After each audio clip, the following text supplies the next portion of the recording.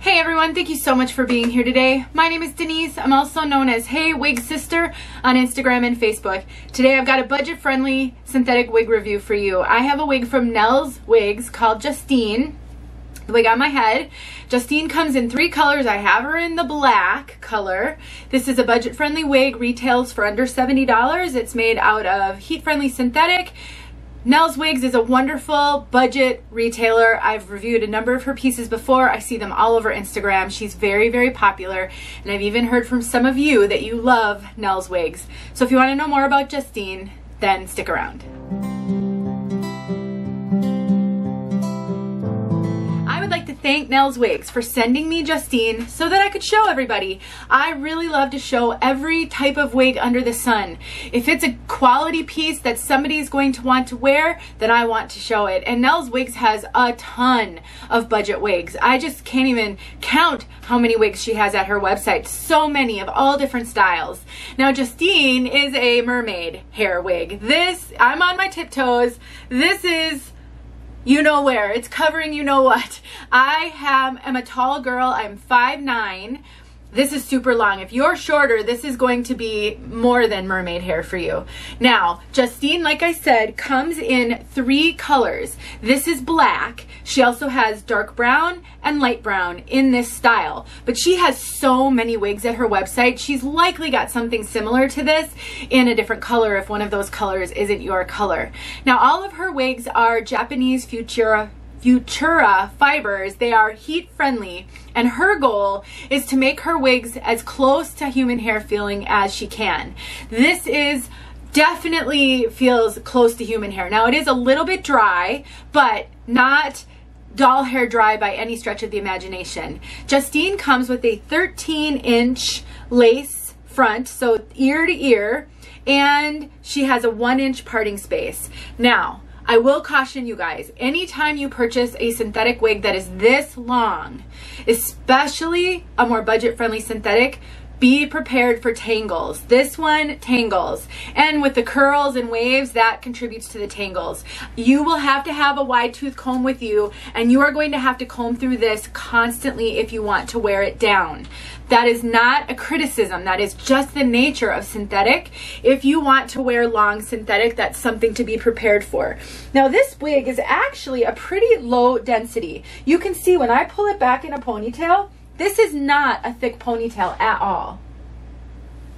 It is really a great piece. If you like to wear your wigs and style them up, you want to put them in ponytails. This is going to come off my head because her wigs run really big and I don't have a wig grip on. So as I'm doing this, this wig is going to pull back. But because of this lace front, which we'll talk about in a minute, I have not cut it so you can see it, and that's why. You can take this and you can pull it all the way back into a high ponytail because of the lace on this. Since it's coming off anyway, let me just take it off and show you what I mean. So this is inside the cap, and you have got lace that goes all the way. This is all lace that has to be cut. If you want to wear this wig up off of your head, up in a ponytail or something, you will have to adhere this lace because these 13-inch type lace fronts don't have any tension on them because they go beyond. So let me just give you a little education on 13-inch lace fronts if you've never experienced them before. If you are familiar with more of the ready-to-wear name brand wigs, those lace fronts typically go like temple to temple. Sometimes they go down this far, but they are always attached to the cap at this point, and the cap is what helps that to lay flat, make them glueless, and not lift. On wigs like this that have 13 inches, it's not attached at the side here, so you're not getting any tension on it. So if you decide you'd like to purchase a wig with a lace front like this, be prepared to adhere it if you want that lace to lay flat, especially if you are going to style it. So this lace goes all the way up. So let me show you.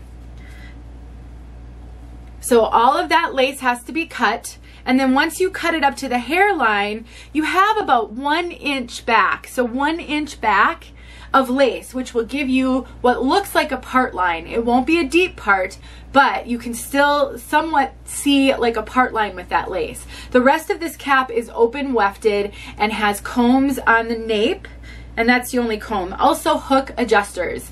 Now, I'm gonna put this on camera. Usually I don't put these long of wigs on because they are a challenge to get situated because they tangle. I want you to see that though. Not because I'm trying to scare you. I want you to be as informed as you possibly can be if you're gonna purchase wigs. And that means knowing if a wig is going to need special care or be challenging. So when you get a wig like this, here's what I do. I start to comb from the top. You're not supposed to comb tangles out from the top, but I want to sort of know, where does that tangle start?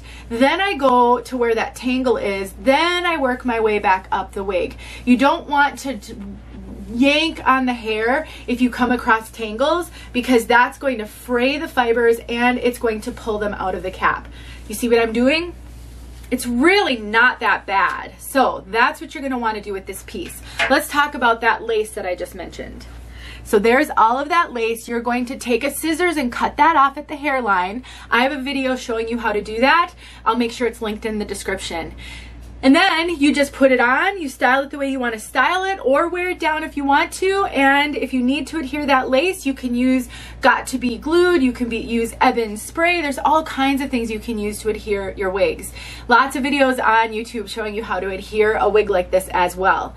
The other thing you should be aware of, the lace is a little dark. Can you see how it shows up on my skin?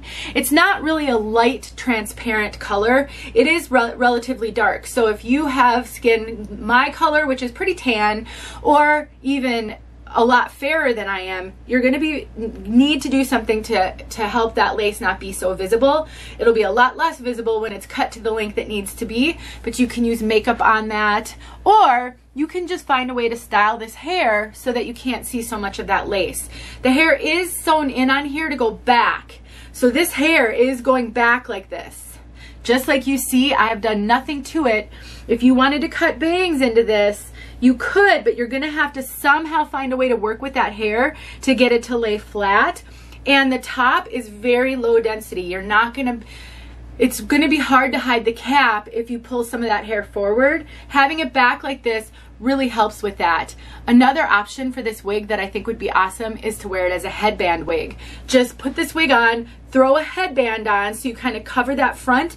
That becomes a non-issue. And then you can wear it down, you can wear it up. I mean, seriously, I have shown headband wigs in the past and they're great. The problem is you can only wear them with a headband. But with a wig like this, you could wear it as a headband wig and then throw it in a high pony, or you could wear it down sometimes too. It just gives you a little bit more flexibility. Let me grab a headband and I'll show you what I mean.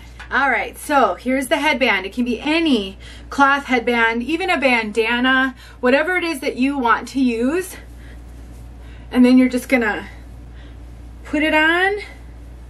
You're gonna throw it up over that front there, so that you can cover your ears if you want to, or you can tuck it behind your ears. I tend to like to go behind my ears, so I'm just kind of arranging the wig so that I can do that. And there you go. Now you don't have to worry about that front, and you can wear it just like this, or see if I can do this without pulling it off my head. You can just grab the hair up. It's tricky when I don't have a wig grip on, so that it will stay in place. Just like that. And then you can throw it in a ponytail. You can throw it in a messy bun. Whatever you prefer. Or change it up periodically. And then you want to make sure this is arranged in the back so that you can't see the bottom of the wig unless you've got good coverage with your bio hair. But that is it. And then you can wear it just like this. I mean, and with these kind of curls, that makes a perfect ponytail. That's it. So this is Justine by Nell's Wigs, a budget-friendly synthetic wig. She has tons of other styles at her site, and this comes in 3 colors. I just wanted to give you guys this information and thank Nell's Wigs for sending this to me so I could do this video. I really appreciate being able to show everything that's out there so that somebody will see themselves in these videos. Thanks for watching, you guys. I'll talk to you soon.